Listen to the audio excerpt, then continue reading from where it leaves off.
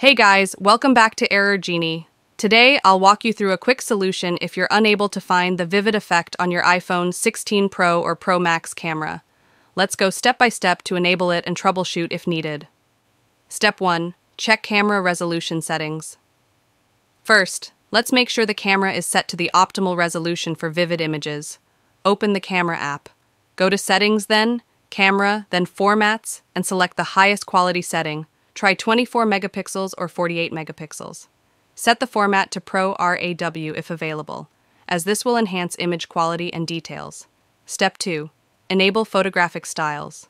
The vivid effect is part of the Photographic Styles feature, so let's ensure it's enabled.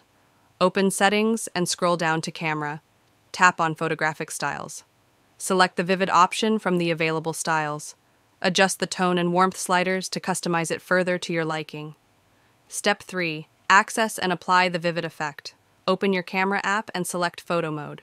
Swipe up from the bottom to access Photographic Styles. Choose Vivid as your default style and see the effect applied live as you capture your images. Step 4. Reset all camera settings, if needed. If you're still not seeing the vivid effect, try a full reset of all camera settings. Go to Settings, then General, then Transfer, or Reset iPhone. Tap on Reset All Settings.